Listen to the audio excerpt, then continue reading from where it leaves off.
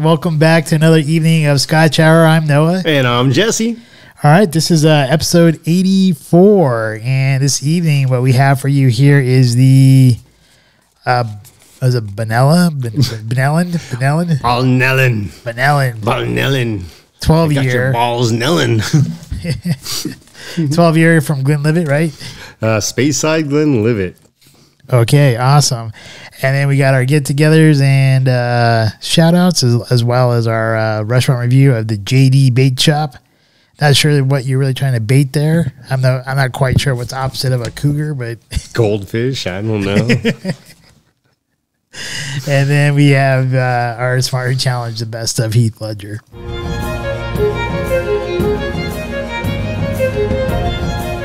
Scotch Reviewed. Speyside Glenlivet, Balnellan single malt Scotch whiskey. One thing to note, and they do this very well, the different brands and advertisers, is that the Speyside Glenlivet is an area within Speyside. There is actually a Glenlivet distillery. It does not state whether or not this comes from that distillery. Highly likely it does. But even if it doesn't, it's still from the Glenlivet area in Speyside, in the Highlands, in Scotland. So we're getting like into like even like the subtour there, right? We got like Glenlivet, then we got Speyside, and then as we get larger and larger, go up and up and up, and that, then we got Highlands, and then we got Scotland. Yeah. And then we got World. Yeah. Well, what's about to be left of the world after Biden does whatever he does next? So I'm not sure if you had any other or better luck than I did, but I didn't really find a whole lot on this particular Scotch. One of the few things I found about this particular Scotch is that they do pride themselves, like many Scotches or distilleries typically, but Scotches do, and that is their source of water. And here they source their water from the Balnellan spring there in Speyside, in Highlands, in Scotland. And Glenlivet. Yeah. 40% ABV. Not a whole lot of reviews to your point. So whether it's a relatively new, it's a great blue. Like it's what caught my eyes. The price point was right on the $40 mark. Can't complain too much about that. I do like I agree. I think that dark colored blue there on that tin is really nice. It's pretty sharp. I'm kind of wondering what the label looks like. Well, let's find out. Again, one thing we do prefer, a Scotch with a tin for all of you liquor stores and whoever else are selling a Scotch. Where are all the tins going? Are you recycling them? Typically, I think they're still coming with it. The label's pretty nice, too. Yeah, it looks really nice and classic with the, was it kind of like a vanilla color? It is a vanilla color. It's exactly what it is. Yeah, it's very, makes me think of a pirate. Hey, go get my dagger. And I think the, like kind of like that more darker tones type of that kind of coloring there on the label really goes well with the color of the Scotch. That's right. Makes for a nice presentation. I'll never forget, you know, the joke that the little old lady, she smokes in front of my store every day. And then at 7 o'clock, she sees the doors open, extinguishes her cigarette. She's respectful. She doesn't do it like on the door jam. She does it like 15 feet away. Then she comes in and one day she tells me, how much does a pirate charge for corn? And I'm like, oh, I don't know how much. She's like, buccaneer. All right. Great joke. She was a funny little gal. And you know, I don't even care that she smokes like a chimney. She's like literally there every day though at store opening. Is there such a thing as like a grandma joke versus like dad jokes? Dude, that was definitely a grandma joke. Like, what are you doing with that corn? Buccaneer. All right. Is that buck in the rear? Buck in the rear.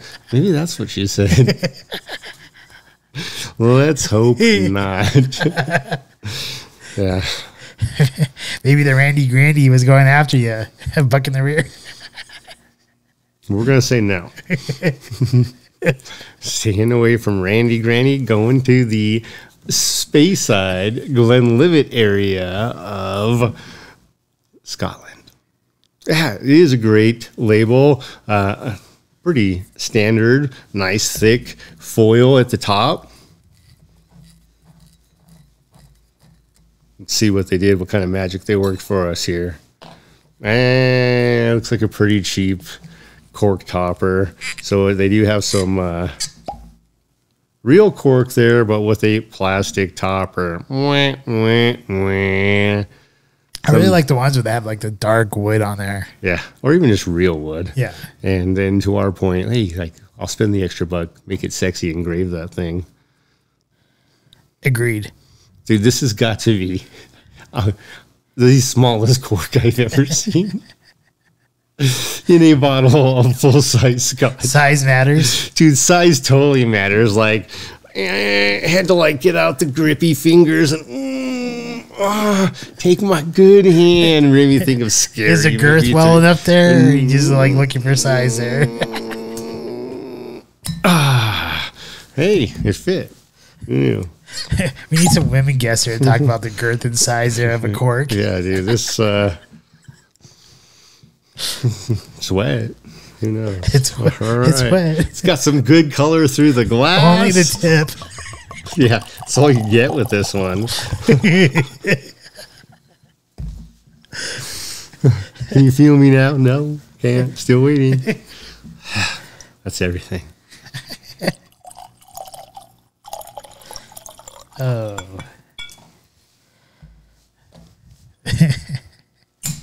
Yeah, it's a tight fit. Every millimeter of that half centimeter. Yep. All right, off to our tasting notes and warp speed. Cheers. All right, cheers.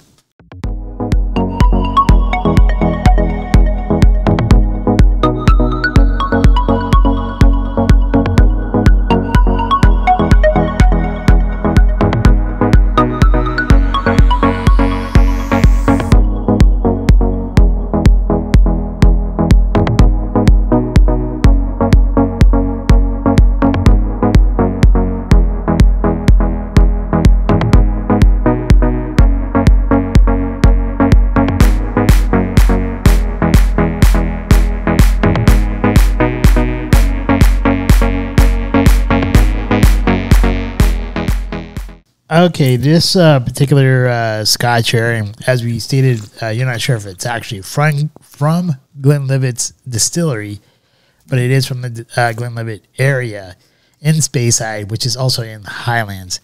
And then once again, it's called the Balnellan. Balnellan. All right, so here's kind of like what I'm picking up from Balnellan. Is that on the nose, I'm getting like hints of like coconut with honey and a bit of peach. And the one thing I'm noticing all the way through from the time I smell it to when it hits my palate to the finish is that sherry sweetness that just kind of coats all the way through. Now, this picking up of the coconut, I'm not sure if maybe that's because I just had a chai latte with coconut milk. But in any case, I do get like a slight hint of that. On the palate, though, I'm getting something like more like cedar with some honey and chamomile. Once again, I'm still catching that hint of the sherry sweetness there. Excuse me, the sherry sweetness. And on my finish, I'm picking up a little bit more honey. It's like almost like a honey almond. With, once again, that sweetness just still coating there.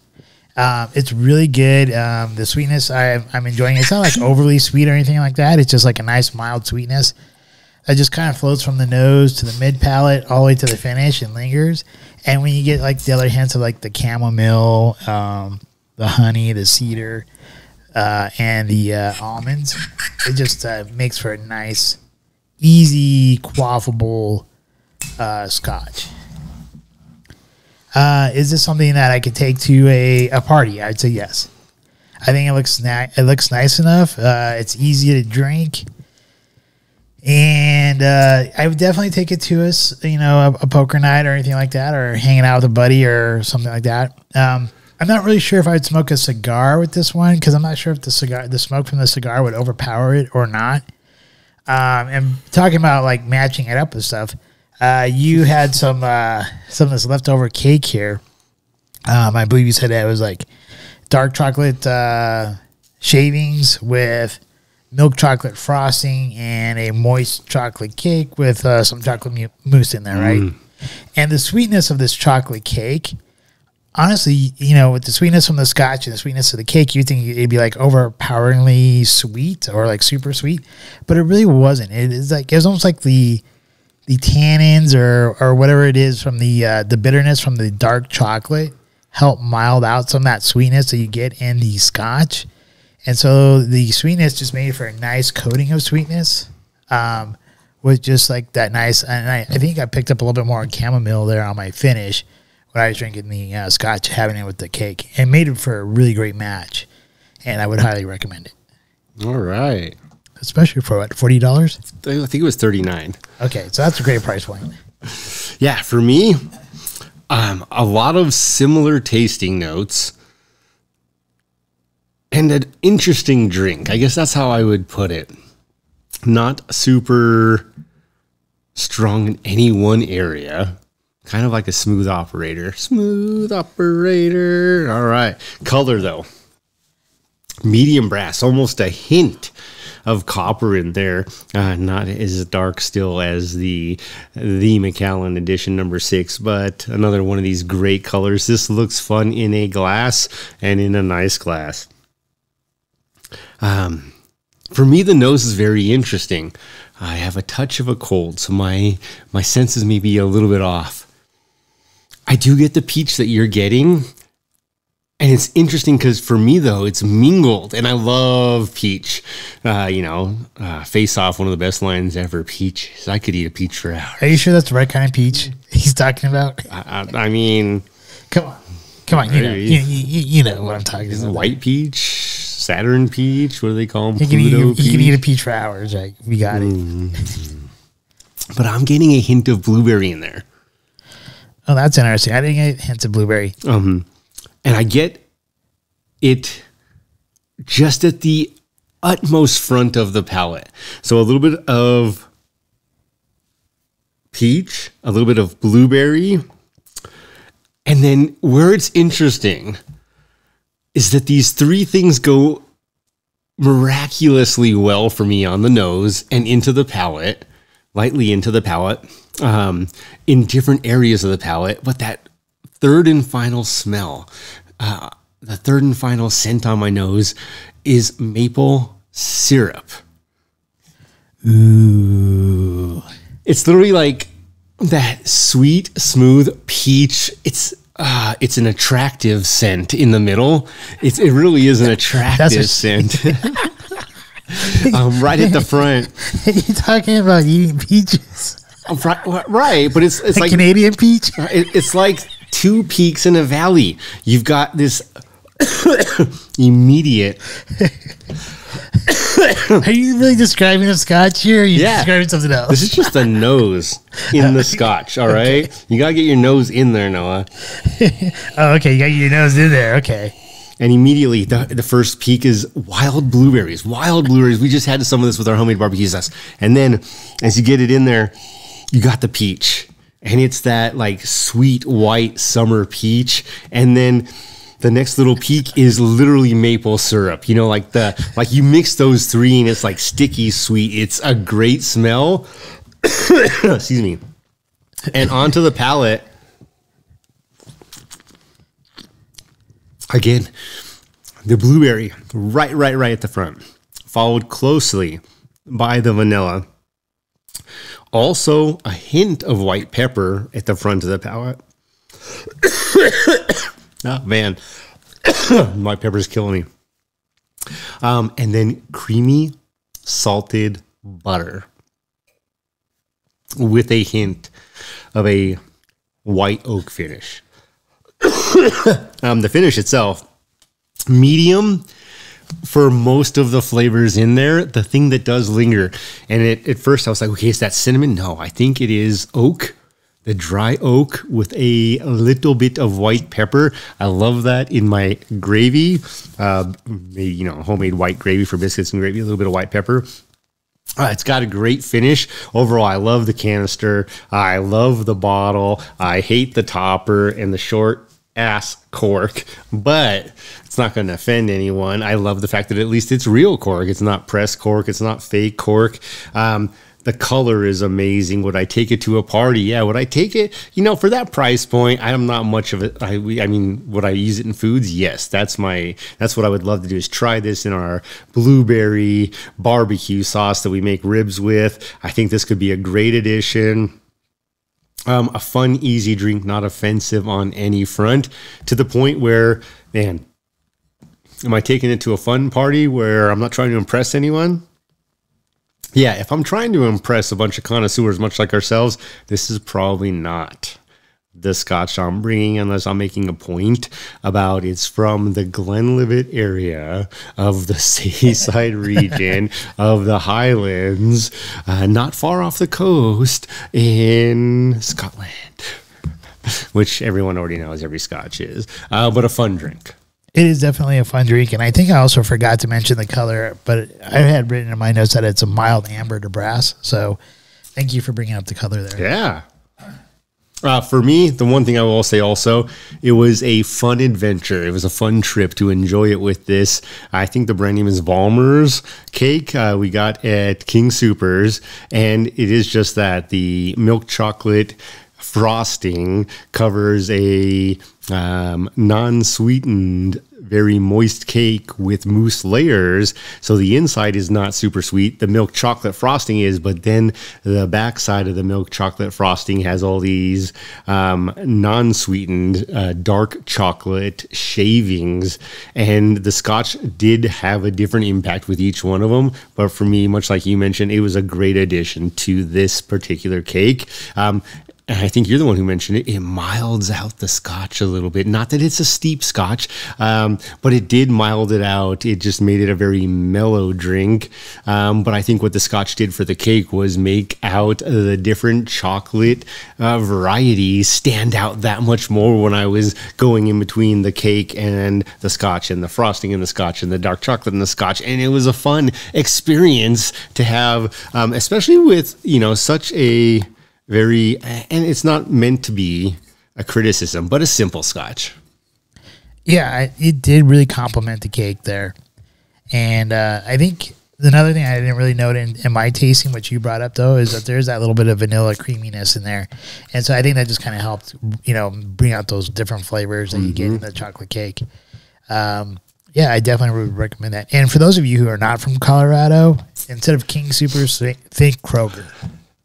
So Kroger is the parent company there. That's right. Balmer's, I think, still has some of their own bakeries in some areas. That's how they started. And then eventually, man, must have made a killer deal for $22 for this little cake at King Soopers. But it's worth it.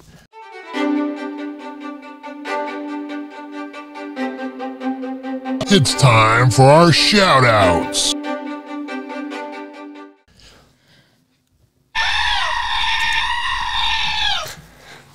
All right. Do you have any shout outs for this week? Oh, man. So my first shout out goes to Verstappen, Honda, even though it's not Honda, Red Bull Racing Team for Verstappen clinching the F1 world title 4 races before the end of the season here in Japan. Awesome job. Great drive. Tons of weather between qualifying and the race. It was a nice job. So that's the rule. Second title, 2 in a row. Cheers. Didn't Sands crash in that? Yeah, right at the beginning. Oh, that was at the beginning? Yeah.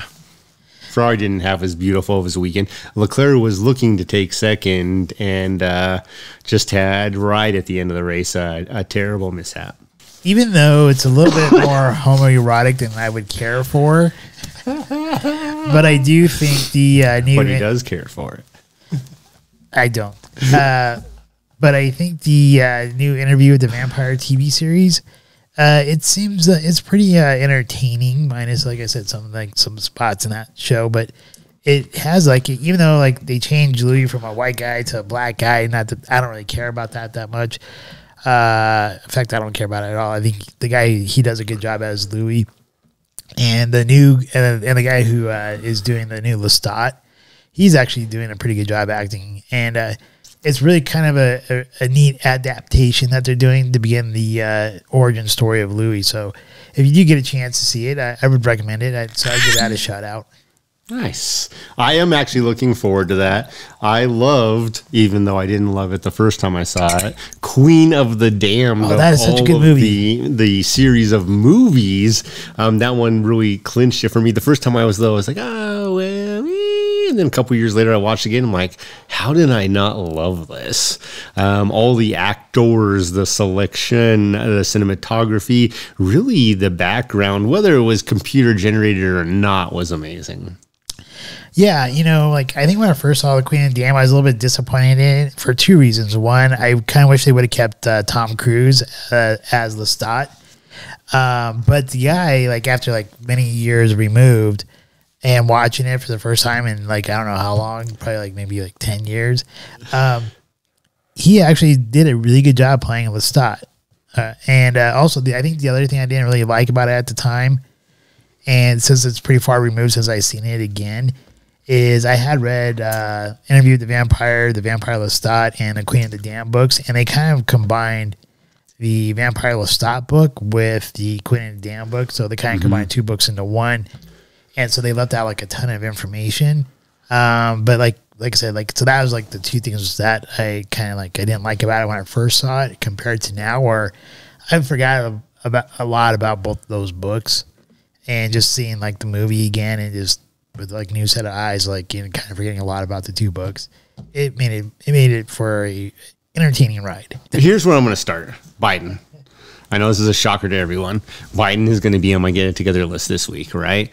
I think the first one would be Biden not realizing how the color of his carpets as he visited different countries in the Middle East were different colors than the carpets received by Trump. The Trumps to the Middle Eastern cultures considered very royal, regal, respectable. And when Biden showed up, it's like, hey, little kitty, come on up. Like, yeah, come on out of your plane. Let's go talk. And apparently for months, Biden has been trying to convince all of the Middle East, because of this OPEC vote that happened last week, to not disrupt the flow of oil they put out. So their exports, as far as how many millions of barrels of oil they will produce each day. And at first, the OPEC countries decided, yeah, so we're thinking about cutting the output by 200,000 barrels. Well, now here's the next thing. You got two main factors, and I'm going to put this in, and I will try to make this quick because I know I talk for hours. I'm sorry, guys. So you got Russia, part of OPEC Plus, and then you got Europe trying to control how much they'll pay per barrel of Russia's oil, and they're going to put a cap on how much they'll pay Russia for Russia's oil. World, please understand, this is not how economics work. Otherwise, you would have put a cap on housing decades ago so that there was no such thing as a $5 million house that should only be sold for $300,000, or a $300,000 house that should be $200,000, or these ridiculous costs that we have seen come with inflation. But we're going to do that to Russia, right? We're going to allow ourselves to do that to Russia, but not ourselves. So Russia's kind of like, hey, read between the lines. You know what I mean? They're like, hey, yeah, you're missing a zero there, OPEC. OPEC Plus votes 2 million barrels a day reduced output. And that's what we're getting shortly before midterm elections. The one thing that Biden has, and this is almost a shout out, pulled a curtain over so many people's eyes with. They're like, oh, consumer confidence is up. 80% of consumer confidence, this is a sad statistic, is based on the price of gasoline at the pump. We have not been paying the taxes that someday we're going to have to pay back. We have not been paying the taxes that is the real price of gas. It's deflated. Biden in the last several months has increased the national debt $1.33 trillion. That's the most like in history. And he's looking to do even more damage. And everyone's just like, yeah, pay off my tuition. Yeah, you pay off your tuition. Your taxes go up 10%. You're going to pay 4 times that. And if you have a long and lasting life, to pay off your debt relief. That is not how it works. Just I think Noah and I actually do believe in this. Take some economics classes, really understand supply, demand, and then also expenses, costs. And with those things, understand watch what happens right after the midterm elections, whether or not there is a Democratic sweep or a Republican sweep or a victory in either way, depending on your area, your country, your state. Watch what happens to gas prices come January. Like, it's going to be atrocious. And I do appreciate my shout out to Putin and the OPEC plus countries for saying, you're not putting a cap on what we can charge you for gas. It is our product. The United States, by the way, has plenty of fossil fuels. We're just not using them because, I actually have the reason is because here in America, our own companies don't want to pump out gas unless it's going for $4.50 to $5 a gallon at the pump, because otherwise they can't make those killer profits that the other countries are making at half that. Well, get rid of regulations. How about get rid of Biden? You could do that too. Yeah, might get it together. It's, saying Biden or anything that this administration is doing is pretty low-hanging fruit. But it's serious, though. But people are still like, but he was better than Trump. And now people are starting to realize, hey, man, the guy said some stupid stuff 20 years ago. And the Democrats made me think about what he said 20 years ago about people. And now I realize what he did for this nation was great. And these people, and I know where you're going, so I'll stop there. So going along with the low-hanging fruit, I'm going to talk about something that you mentioned. All right, let's do this. So I'm going to bring up California and Governor Newsom and how they want to basically eliminate pork, I guess, from everyone's diet. Oh my! Did you look into it a little bit? I just briefly, so I didn't really actually dive deep enough into it. But from my understanding, right, you said there has to be so many square feet per pig. Yeah, they want to create all sort of sanctions so that any pork that is sold in California, there is proof that all of these I'm going to call them ranchers, can prove that they had X amount of square yardage or footage per animal. So right now they're going after pigs. And the crazy thing here is, even if you had an entire Indian sanctuary and it's like 500 acres and you have 500 pigs, and each pig has their own anchor, guess what? They're all going to stay right there, right next to each other. Exactly. They actually prefer that. It's crazy to me. But yeah, so California is trying to do that, which will have an impact, a negative impact on everyone's potential pork prices. And this actually goes in. This actually goes into a much bigger conspiracy theory about trying to eliminate meat and force people to eat bugs and stuff like that. Just take a look into it, research it, and so my kind of get together is to the not only to the California government, but also the all those people out there that are trying to push this Green New Deal or the Great Reset and have us eat bugs and stuff and get rid of meat.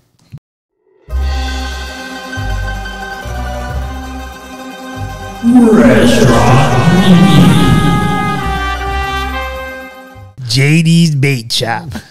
JD's Bait Shop, right there by, it's on the northeast corner of Clinton and Arapahoe. Right. Kind of in the smaller corner, not quite as deep as the Home Depot. which is good sometimes. Yeah. Sometimes you got a small cork and you don't want to go deep. Yeah, and I'm not really sure what kind of bait you're trying to pick up there using that bait. I know. I'm like, so there's no fishing around here. No fishing. Maybe they're trying to say you're trying to lure in a cougar, but I'm not really sure you can find any cougars there. I mean, we did go on a Monday at 4:45. Yeah, so. It was like happy hour time, though. There should have been something. I didn't even think about that. I didn't even look for a happy hour menu.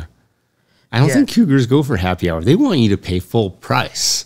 They want to be like, I'm worth it. MasterCard. And I like, I would say like anti-cougar. I'm not sure what's the opposite of cougar. That's probably what you're going to find there in that bait shop. Fish. Literally, you walk in, there's a giant fish tank with a bunch of very simple fish. Yeah.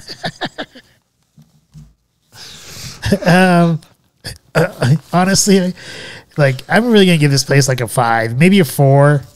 It was like when you first walk in, it's dark. It almost has kind of the, kind of like the local pub type view, like look in there, or like, what's like the Stagecoach? What did I say that was? It's kind of like the, it's like kind of like local bar, but not like, it's kind of more like dark and grungy in there. Like a little hangout? No, it's kind of no, that's not it. I forget what the actual term is for like those kind of bars where they're kind of going out of style though. I know which word you're talking about, but it's not coming to the tip of my tongue. Yeah, it's totally slipped my mind. But in any case, it's really not all that impressive in there. So like honestly, the tavern itself is the atmosphere in there was kind of low. There wasn't a whole lot of people in there, especially at the time that we went, which was during happy hour, and it just seemed like really low energy, kind of dead. The food presentation was not that great. Really, like, it reminded me of going to like a bowling alley and ordering food from the snack bar. Is kind of like what the food reminded me there. But they did have like a decent amount of beers on tap, so that was kind of decent. They didn't have the particular beer that I wanted, but it's a seasonal beer, so that's understandable. But they did have the other kind I do like. That's more like the domestic kind, mass produced, which is Michelob Ultra. They had that on tap, so that was kind of good. The waitress was so-so. This is another time where a waiter or waitress asked me what I wanted to have before I even sat down, and I just find that really bizarre. Like, don't you want to give the person a chance to like look at the menu? I'm guessing most people there are regulars and already know what they want before they even come into the restaurant. I would assume so. So in any case, I'll give the food maybe like a 6. That's a good question. Do you always know what you're looking for when you come before you get into the restaurant? No, I usually don't. Well, if it's a restaurant that I frequent, then yes. Just food for thought. Peaches. But in this case, yeah, I haven't been to the JD bait shop, so I had no idea what kind of like beers they had on tap or anything like that. But the food I thought was a decent value. I got like a double hamburger with fries for basically $10, which is a decent deal because normally most places where you're gonna get probably pay like $18 for a burger and fries. So the value was decent, but it's only a plain burger. It's not like you get like Swiss and mushroom or Colorado burger or California burger or whatever, it was just a plain burger. So if you just want a plain burger, it's okay. Overall though, would I take a date there? No. Would I meet a friend there to maybe possibly watch a game or chit chat and catch up? Sure, why not? I mean, they had decent beer. The beer wasn't $10 a pint at some places. So it's still pretty decent on the pocketbook there. But really, it's not a place to impress anybody. Now, if you're kind of going for if you're trying to do a specialty type date where you're just kind of lowbrowing it, sure. that might be a yeah. If you're taking your date to the Home Depot before or after, like you got sushi / bait shop / Home Depot. Maybe you're having like a autumn type of party where it's like like you do like a Hickville type of party or something like that, or a redneck party. Sure, I'd take a date there, like on a special occasion like that. And I'm not saying that's a special occasion. I'm talking like that's kind of like a design party type of thing where, yeah, we're gonna go out to a party and everyone has to dress up as a redneck or something. Okay, well, this is a great place for a redneck to go, probably. I am the one who recommended this establishment, by the way, based on one of my previous bosses who I absolutely adore, Chris Hoff. Hoff, if you ever watch one of these shows, he always went by Hoff, worked for Target for a very long time, became my store team leader at the time, now store director, if the terminology had applied in the past. I had mentioned at one point he enjoyed going to this establishment. Maybe it was different back then, maybe it wasn't, but fond memories made me think of him, made me think of this establishment. And Hoff, it was interesting. Definitely not my move. Thinking about your restaurant review, here's where I'm going to go. So here are some of the fun synonyms for a restaurant bar. So you got bar, after hours joint, inn, ale house, lounge, beer joint, which means something different in a dispensary, saloon, drinkery, tavern, drinking establishment. None of these, the ones so far, by the way, are anywhere close to the great one that Noah used earlier.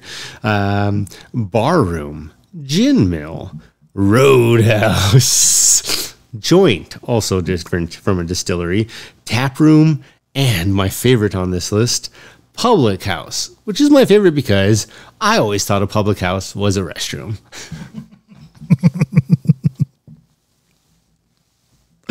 So with that,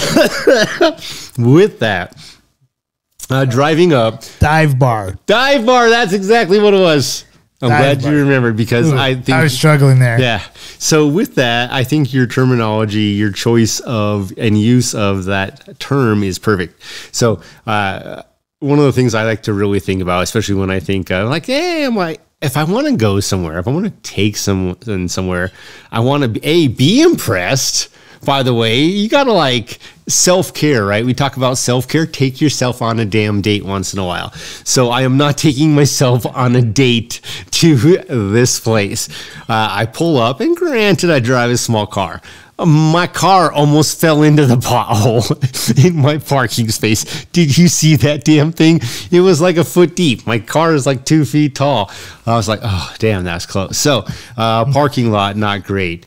Traffic, not great. Really, the traffic pattern for that parking lot, anytime around any sort of rush hour, it's not an easy way out. No, it's not. It's like a trap. It's a trap. It's a trap. So with that, that's my first piece. Because I think that's really important to me. When I come up to an establishment, I want to be like, yeah, I want to go in there. I want to enter. So was Hoff a single guy? He was engaged at the time. Did he meet her there? Who knows? Maybe I should find out. Hoff, this is, please don't take this the wrong way.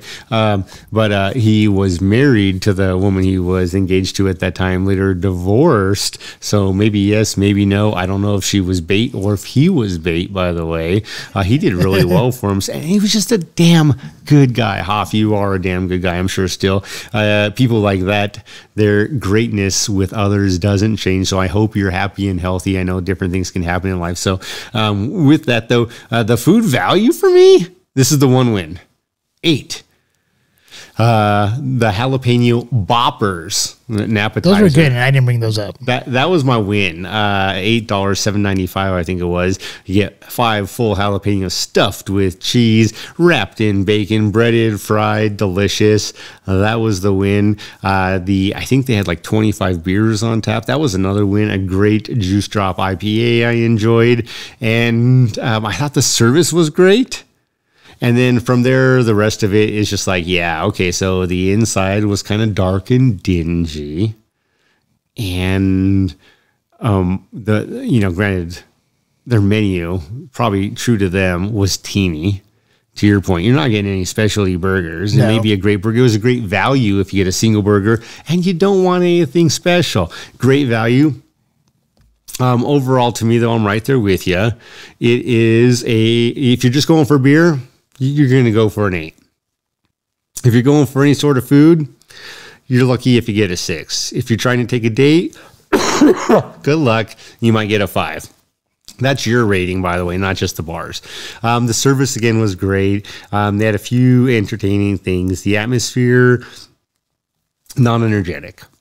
So Not at all. No, not at all. And that's one of the things, like, when I think of atmosphere, I'm looking for. I want to be pumped up. I want to, like, find a place I can stay and feel like I want to be, as opposed to, all right, let's get the fuck out of here. I think a bunch of Collins go there from What We Do in the Shadows. I think you're right. Colin Robinson's absolutely draining those people who are half dead already, like all hitting on the young waitress. And I felt bad for that. Did you see that? No, because I think the chair that I had was like behind, so everyone sat behind me. So all I saw was like a stupid like paddle, like tennis looking ping pong game going on. Yeah. So ultimately for me, and granted, now you guys think about this, our ratings, we've been much more honest lately, on a scale of 1 to 10. This is a 5, by the way, though. That's a 50%. That's better than most. This is not your high school grades. This means I'm going there instead of a McDonald's or a Burger King or most other places for a plethora of reasons, especially the service. At the end of the day, though, I had their chili cheese, their green chili cheese fries. And as one of my favorite quotes from one of the movies we're going to mention here shortly, it was weighed, it was measured, and I was found left wanting. Yes, very much so. But I think we both can agree with that one. All right, so I'm going to step back, just trot back 1 second, because I had one other shout out. Oh, okay. And Mila, if you ever watch this show someday when I'm dead and gone, you're like, oh, I miss Dad. Let's go watch some just random episode 84 recorded on October 10th, 2022.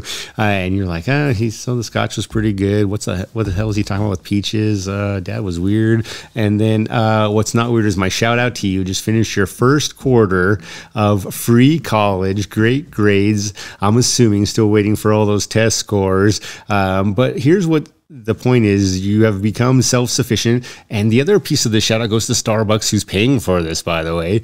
And just everything you're doing in life, enjoying life, being responsible, having good friends, but also really being true to you. And that's the first step in what makes any great human in my minds. Is you might do some stupid things someday, but you do it when you're young and you become self-sufficient. That is the most important thing, because if you're self-sufficient, if you can actually live on your own, then when you ever do find a partner, man, you got 2 self-sufficient people.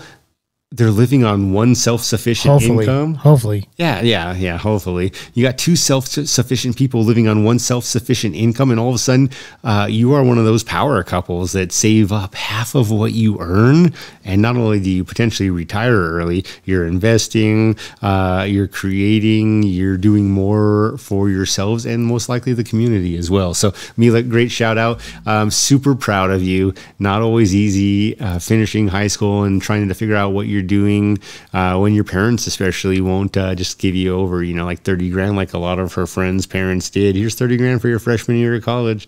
No, Mila, sorry. So, but super proud of you for what you've done to become self-sufficient in that manner.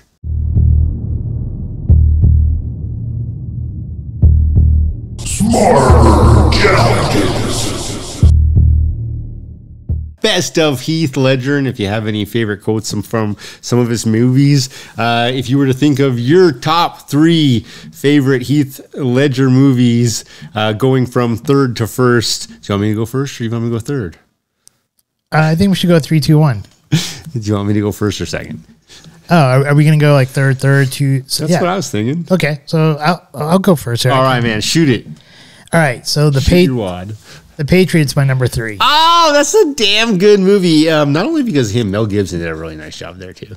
Yeah, I think the combination between him and Mel Gibson, where he's the eldest son, and he's the one who's like really gung ho for like the American Revolution and the freedom, and stuff like that, and creating a new world. And actually, one of my quotes is from that movie. God damn, look at this man. So, should I say the quote Yeah, here? go for Okay, it. so the quote here from that movie is, they call this the new world. It's not. It's the same as the old world, but we have the chance to build a new world, a world where all men are created equal. And I thought that was a good quote because honestly, when you look at our Constitution, and I'm sure by now, if you watched any of our previous stuff, you know, like probably, I know definitely myself, and I could probably say you as well, but I'll let you speak for yourself on that. We do really appreciate the founding documents and the Constitution and what that means to be a free person. And yeah, you know, maybe like the founding fathers at the time when they when Jefferson wrote the Declaration, and then Madison wrote the Constitution, maybe we still had slavery around, but I think they were thinking beyond the social structure that was already there, and looking far beyond that to where all men were created equal. And it does take a little bit of time for that social change to occur. And slavery would have ended naturally anyways. And one of the things like people don't really understand, like the first person to own a slave in the United States was a black man.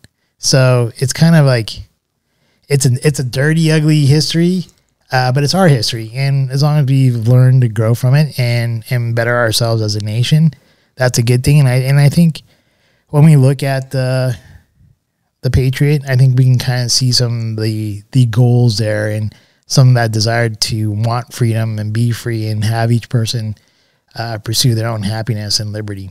Anyways, that's my number 3 from Heath Ledger. All right, my number 3, The Order. Ooh, I like that movie a lot. And the reason the number 3, and we talked briefly about this, my number 3 is The Order, is because it does leave me questioning the potential, the origin of a sin eater, if you will, something that's in between. And I love the thought of the in between. So you have the gods and the mortal, those that live forever, those that die. What if there is something in between that can do both, but also has limited powers? And I think that's what I enjoyed the most. I think that was like his best acting. No, I think he had other movies that have better acting that just didn't enthrall me as much. His co-star, super hot in there also, definitely. Do you notice her name? I don't. I don't. Oh, but she's hot though. She was. I don't know what she looks like now. She was in a couple movies with him, 40 Days and 40 Nights with, she was in a myriad of movies, right? Attractive in all of them. But I think what was attractive about her in each one of these movies was her playful innocence, which I'm sure at some point was just lost. I'm sure. But so for me, The Order, and I wrote down 2 quotes that are my favorite 2 from all Heath Ledger movies, and neither of them are from The Order, although it did have some pretty good runs. It did have some pretty good ones, and it was a very interesting movie, based on like him being a Catholic priest and the ways to get into heaven. So it was I like it. It's one of my favorites, but it didn't make my top 3 though. All right. How about you for number 2? Number 2, Dark Knight. Ooh. Because see here, I think you made a good point in this, what you said about The Order, that he had better movies where he did a better job acting, but that's different than what my favorite movie is. So my favorite movie by him is different than when the movie I thought he did the best job in as an actor. The movie I thought he did the best job as an actor is The Dark Knight. I think how he played the Joker was incredible. I loved it. It's a great movie, but I really think him and how he dedicates himself to acting, method acting. I think he just got so deeply involved with being the Joker that he made a great Joker. And I remember originally when I saw him, like the leaked pictures of him in that movie, for the Joker, I was like, oh, I'm not sure Heath Ledger is going to do a good job as the Joker and stuff like that, because I think the only thing we had really compared to at that time, really movie wise, was the original Batman movies with Michael Keaton and Jack Nicholson. And Jack Nicholson did a pretty good job as a comic book type of Joker. Wes Craven didn't do him justice. No. But I think Tim Burton. Yeah, Tim Burton. Sorry, not Wes Craven. But I think the job that he did in Dark Knight was incredible. And I didn't have the quote there because I didn't really find the quote for it. But there's definitely two quotes from Dark Knight that I kind of liked. One of them was how he was talking about society and like how basically people are kind of bad, basically. And that's like when the two boats are out there. And I didn't find that exact quote, so I can't really quote that part. But the other one I found was, do I really look like a guy with a plan? You know what I am? I'm a dog chasing cars. I wouldn't know what to do with one if I caught it. I just do things. And I think that's such a great quote from him, because the Joker, I think he actually does have plans, but he's just so like way out there cuckoo smart that he like it kind of comes off as he has no plans. I think that's an interesting piece, and yeah, my favorite quote, and it would be number 3 in my quotes list of Heath Ledger, is simply when he asks, "Why so serious?" Oh yeah, that's a very quotable one. And why I think that one is dynamic to me is because the way he says it, it was a brilliant piece of acting at that moment, and the full scope of that scene, he means it. He's like, "Why are you so serious? Like, why are you?" And I think about that sometimes where we've all been in these situations, at least I have. I guess I shouldn't speak for everyone, but we've been in these situations most likely where someone else, you say something little and you're joking and they lose their shit. Like it falls everywhere, right? And it's just like, I've only been in that occasion once or twice myself. Yeah, I know, right? It happens all the damn time. Like I inappropriately joke a lot, by the way. So with that though, people like sometimes if they're in the wrong mindset is really the truth. Typically when people take it the wrong way when I say it, but they lose their shit. Like it's just dropping out like they're goats, and you're at yoga and it's just like pebbles and skittles.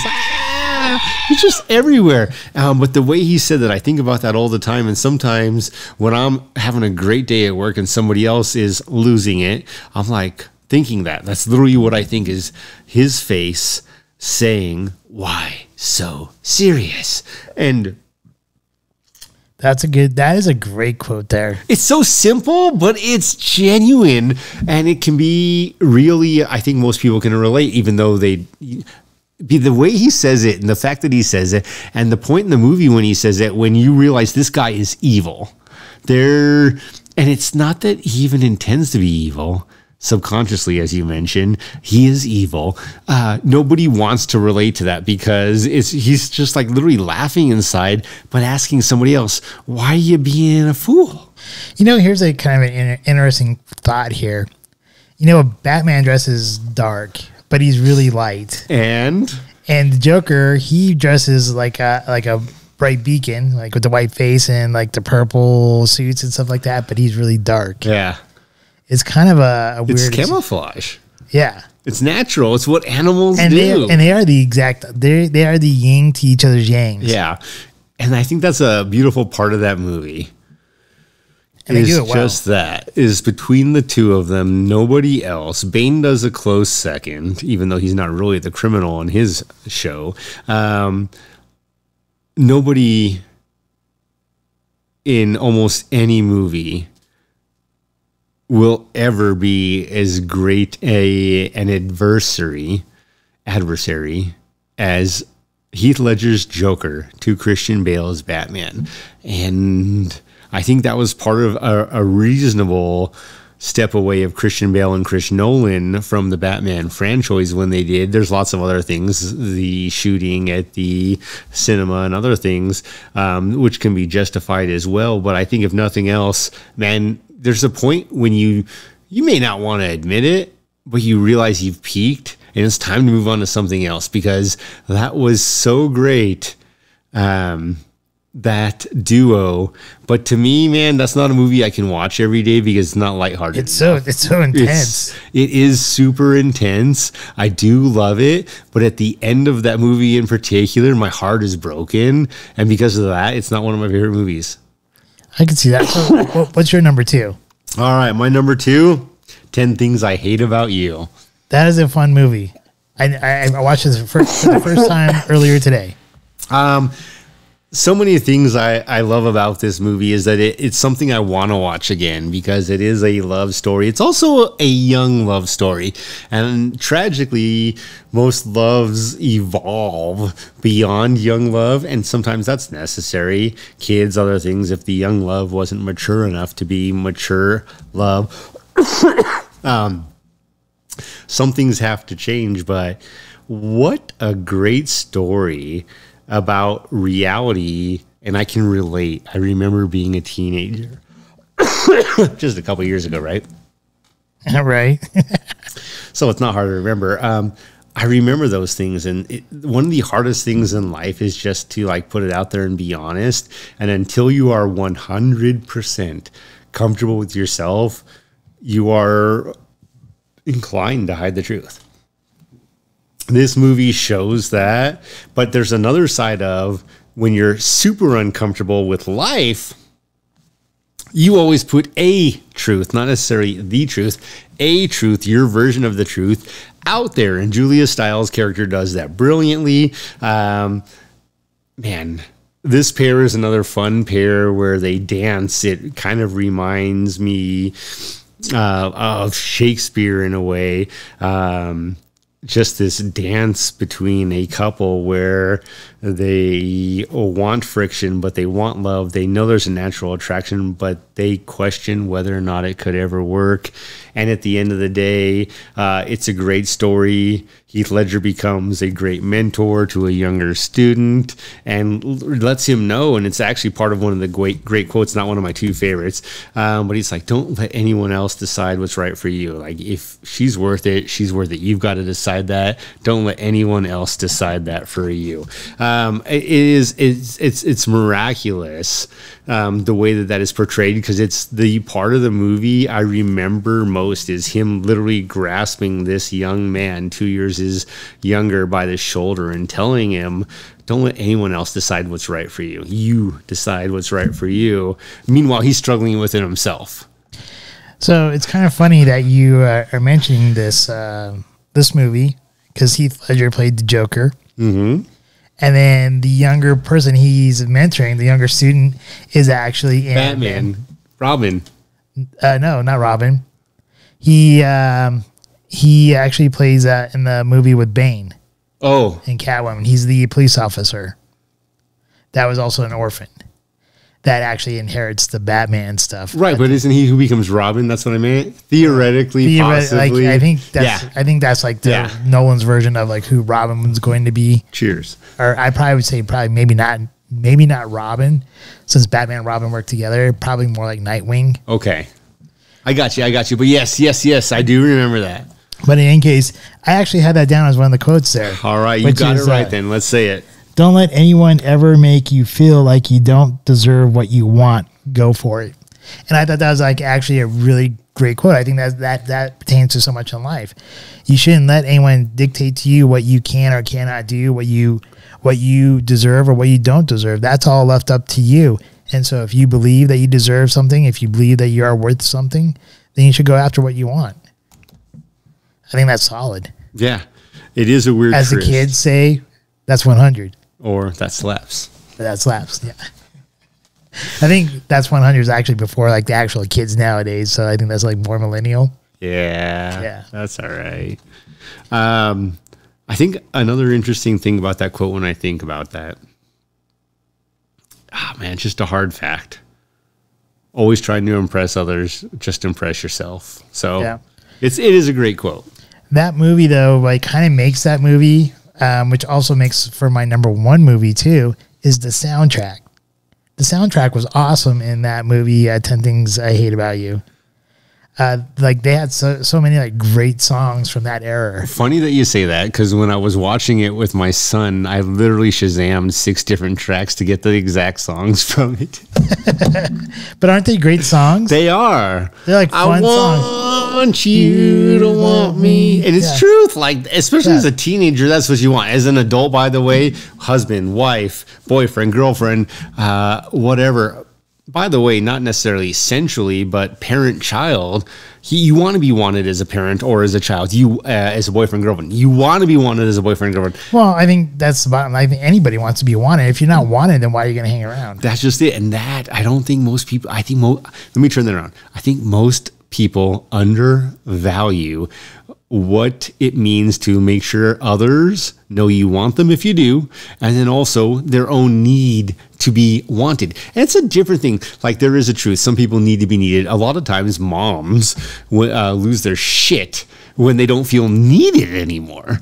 And for me, I'm like, I don't give a shit so much about the need. It's about want. I will always be there for my responsibilities when I need them. That is the truth. But when I'm wanted, man, I put in the OT for free. So this actually brings up something like totally off topic. But not like too far. We off never topic. do that. The tangent. So tangent alert here. But I went to go see the movie Amsterdam this Oh, weekend. shit. And there's a really great quote where it's mentioned to one of the characters when it comes to love. Do you need the person or do you choose the person?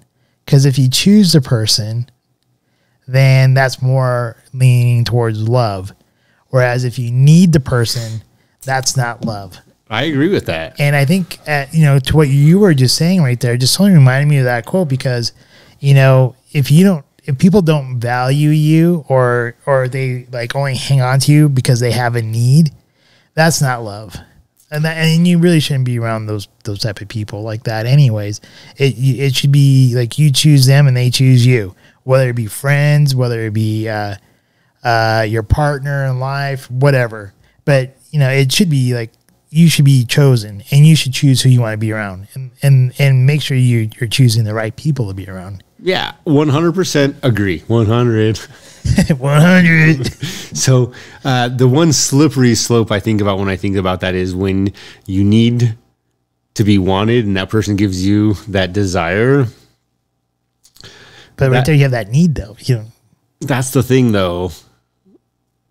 If you know that they give that to you and that that's not going away and that's still something you need, like you're just being honest with yourself, I think that's where there's this like, you have to be honest with yourself psychologically to beat some of the curves with these mind games with the difference between want and need.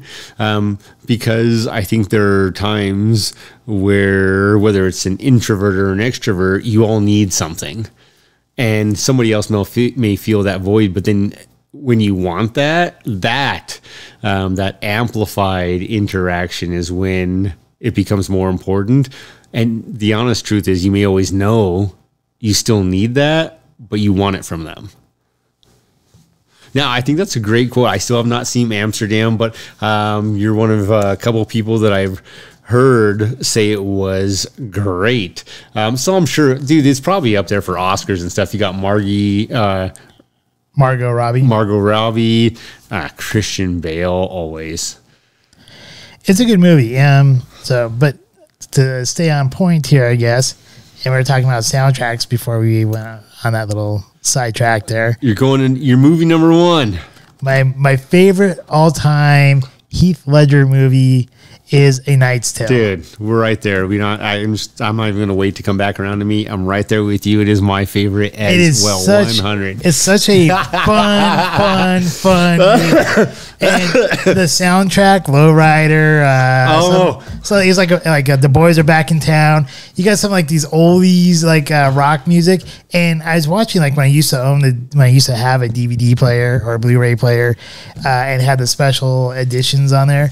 like the guy who like created this movie actually designed the movie around the soundtrack first, and he did a great job at picking the soundtrack and then building the movie around it. And there's just a lot of fun things in there.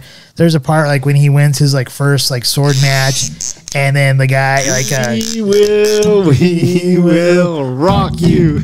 But like when he wins his first like sword match, the Chaucer, the guy who plays Chaucer, he does like big huge speech and like no one cheers, and then one of his like stewards or whatever goes yeah, and then all the crowd cheers. And while they filmed it in Czech Republic, and a lot of the people that were extras didn't speak English, so they had no idea what he said. Oh my God, so they didn't know. So they didn't know that they're supposed to cheer. But when you watch the movie and you see it, it's so cheesy and funny that that they kept it in there, and it just kind of rolls with the whole movie. And the movie, I used to actually, like when I had the DVD player, I'd almost play that movie every night and fall asleep to it because I just love the soundtrack. And it was, yeah, I really, really enjoy it. And like one of the best quotes, and you've already mentioned the quote there about like I found you wanting, right? Yeah. I weighed, measured, and found you wanting. It's you have actually been weighed, you've been measured, and you have but been found. It's actually not like Heath Ledger who says that. It's the other guy. Actually, Heath Ledger does say it at the very, Adamar. But Ledger does say it at the very, very end. But it's just like one of the main things of why I really love that movie is about changing your stars. He talks about like you can change your stars, and there's actually a quote in there which I didn't pull up the quote. I didn't look it up. Oh, there's so many good quotes. Yeah. But one of my favorite quotes in there is, how did the nobles become noble in the first place? They took it. And when you really think about it, they did. The nobles did take it. And I do believe like the message there is almost kind of like the American dream, right? If you want something bad enough and you work hard enough for it, there's a chance that you'll be able to get it. I mean, that's part of like freedom and liberty and stuff like that, is that if you put in the work and you try for it, and you take that risk, with big risk comes big rewards, and or death, or death. But I mean, I think the message is there, right? I mean, like he had the chance, like they could have kept on being poor, but they stepped out on the ledge, right? And they took the risk of one of them to become a knight and go through all the tournaments, and they made wealth, and they built their own like little, set group. And I just think it's a really cool story. I think it kind of helps inspires people to really, like, if they have a goal or a dream to pursue, that you can actually watch that movie for inspiration, really, because I think there's a lot of things you can pick up out of it.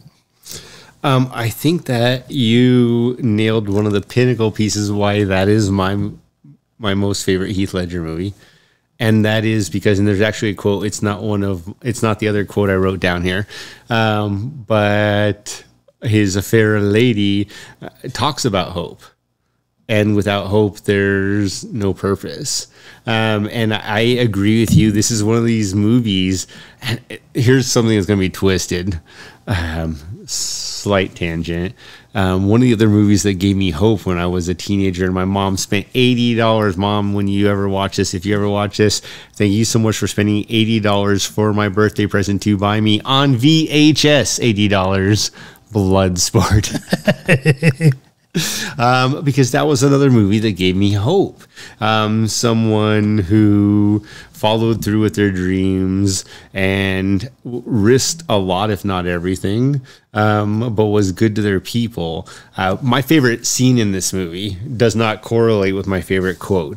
My favorite scene in this movie is actually right near the end, when he has been found by his adversary, Adamar, that he... And Cheapside with his dad. Yeah, was at Cheapside with his dad. And Adamar has him imprisoned and set to be publicly defaced, probably killed. Like when they stoned him, most times they killed him. So he's, sitting there, and... before he's put at that spot, he has a chance to run, and his whole team his blacksmith. Oh, that's a good part. Yeah, this is a good scene. Oh man, like every one Emotional. of his entourage he's asking them one at a time, what should I do? What should I do? What should I do? And they're all like, and you can see them all get emotional. You should go, run.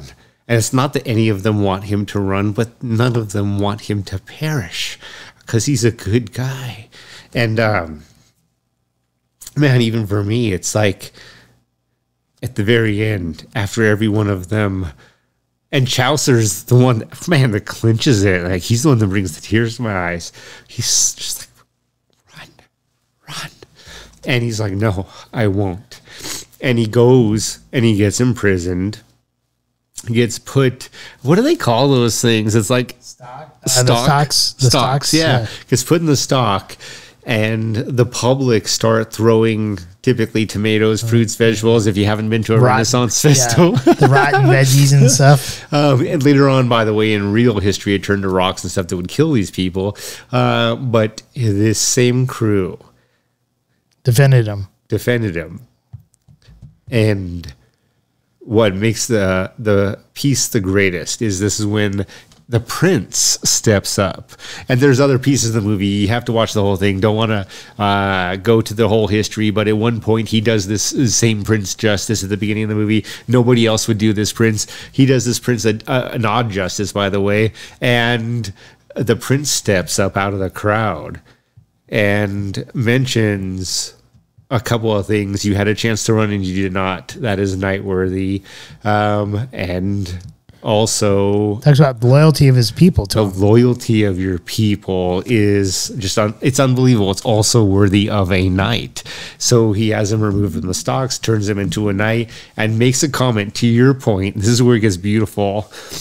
I have personally seen this man's documents so many generations beyond 6 of history, and if anyone dare question me about what I have seen as the prince, step forward. No one will question the damn prince. He literally is the one who not so much took it for Heath Ledger's character, but gave it to him, at which point Heath Ledger does take it, gets his chance. Beautiful movie, changes his stars.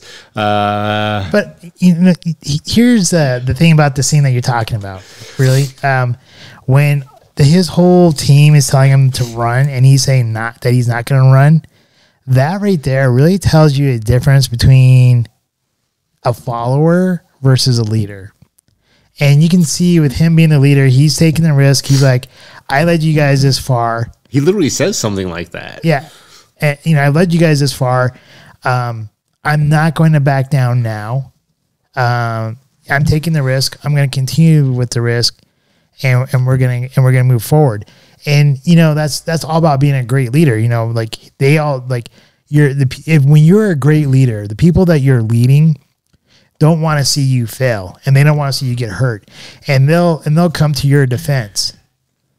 But at the same time, you can't hide behind your people either. You gotta lead them.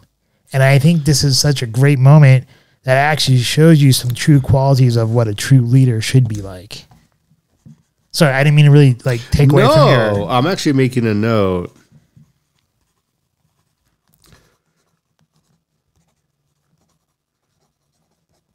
That I'm going to use at work.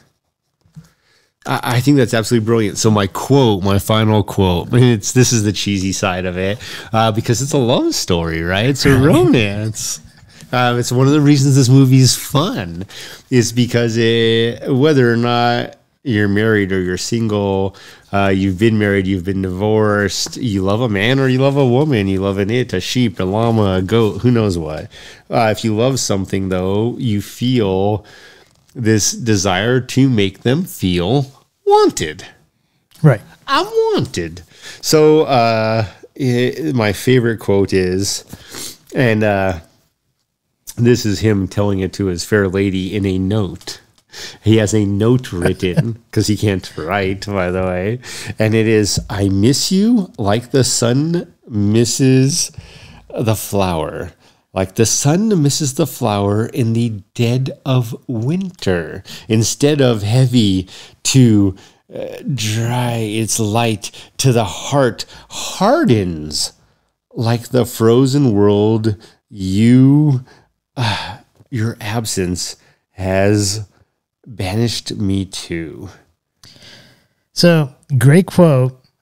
And are you gonna read more to it, or no? That's really like here's another great part about this, right? Like as you were talking about in your previous scene, we're talking about leadership. His whole team comes together and helps him write this poem. Like the forger lady, she like throws in a part there. The two like crazy guys, that he's been with the longest, they throw in some bits and pieces in there. And Chaucer, who's a writer, he throws in his bits and parts. But as a team, because they don't want to see him to fail and they want him to get the woman that he wants and all that stuff, the team comes together for him. And once again, it just shows you what kind of leader he is and the loyalty that he's built among those who follow him. Yeah, no, I 100% agree. But for me, particularly people who are educated, so probably not a 12-year-old, people who are educated or are well-read. I know you read a lot. People who are well-read, and especially in different literatures. Chaucer, let's face it, was there a famous author, Chaucer? Yes. So some of these different pieces, when you take these pieces, Shakespeare and everything else, and you roll them into this, it is this beautiful piece of, that is a Shakespearean sonnet.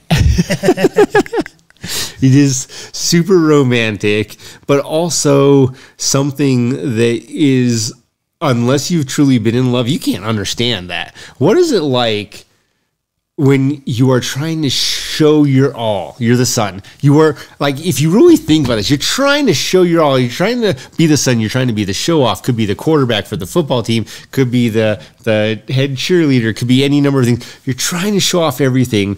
And the other one, the one you're trying to show off everything to, is there, and they're enjoying it. And they're enjoying it because you're having this impact on them now. So in this case, it's the sun on the flower. The flower, therefore, photosynthesis. If you haven't gotten to biology, I can't help you there. It is basic science. It's freshman science, usually middle school science, by the way. But it is basic science. The flower thrives with that, and so does, in retrospect, theoretically, emotionally, the sun. The sun, therefore, did something good. The sun was rewarded by getting an impact on something it wanted to. And then when that's gone, man, it is like the dead of goddamn winter.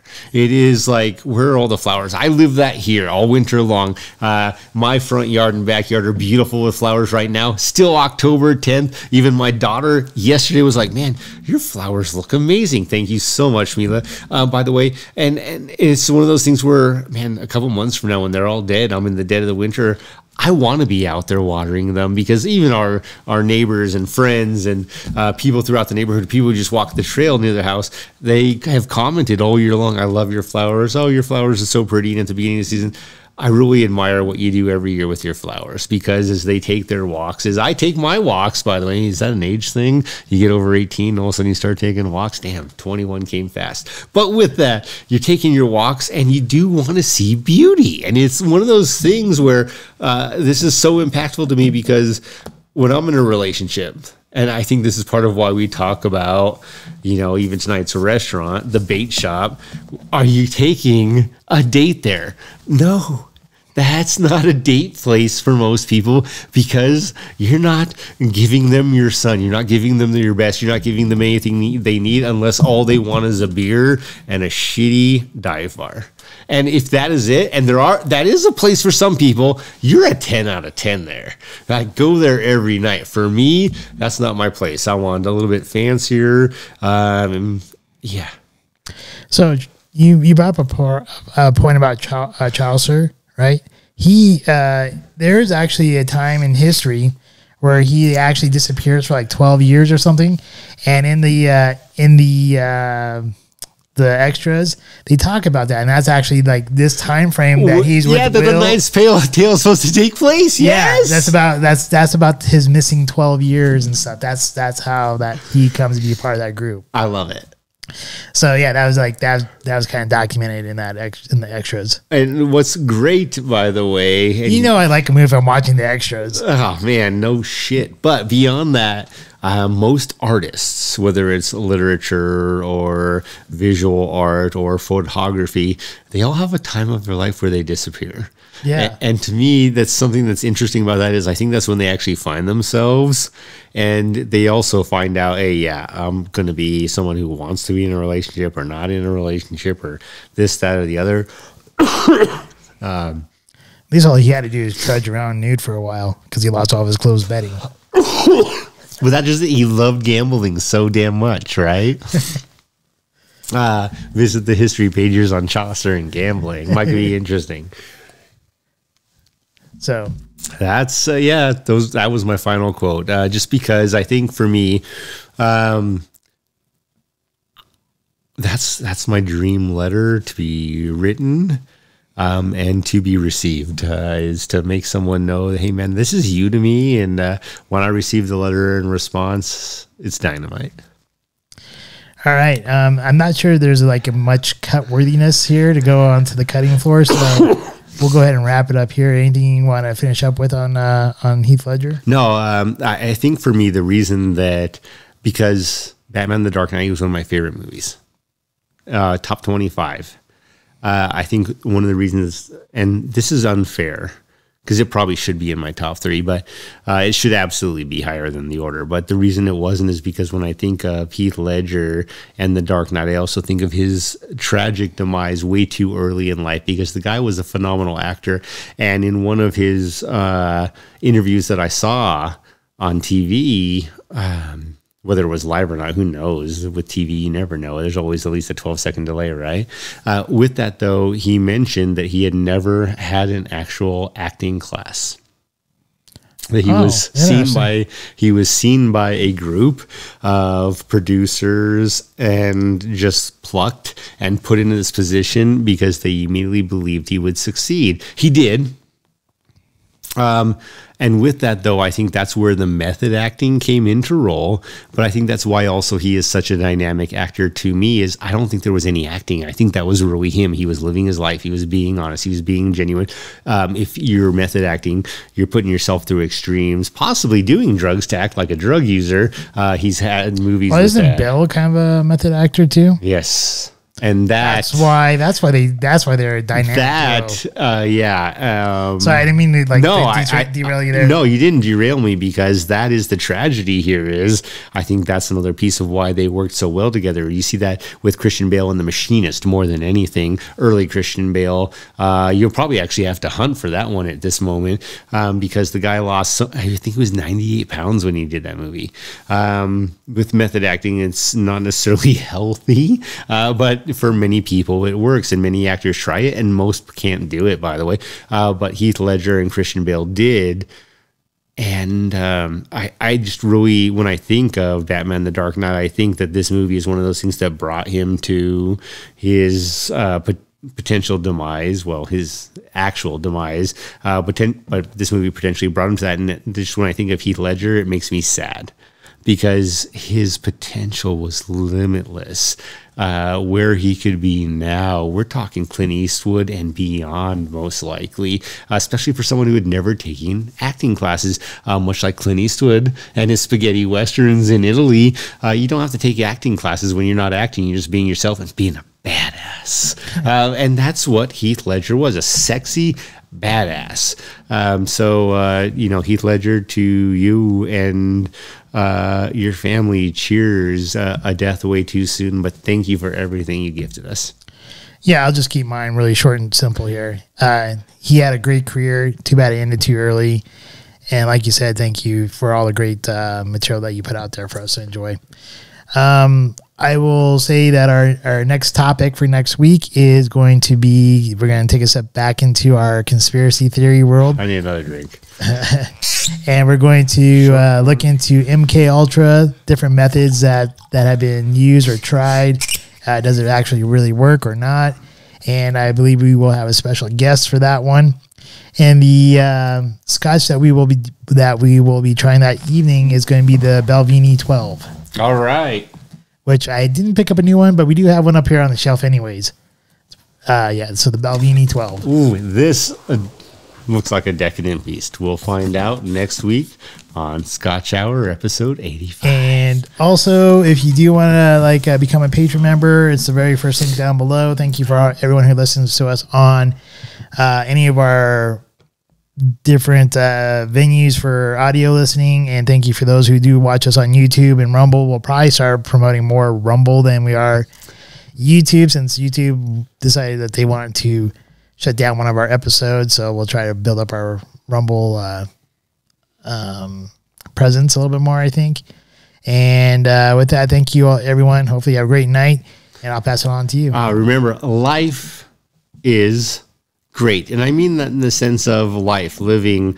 It's not always easy, but it is great. There are hard times, there are tough times, and there are also easy times and great times. Celebrate the great. Figure out what you want. Life is great. Drink responsibly. Do not drink and drive. And, man, like, share, subscribe. Give us that feedback. We will use it. We always have. And until next time, Scotchman. Cheers. Cheers. We hope you enjoyed this evening's episode of Scotch Hour. If you did, please like, share, and subscribe. Also, if you have not done so already, please become a Patron member, with memberships starting as low as $1 a month. Thank you, and hopefully you have a wonderful evening.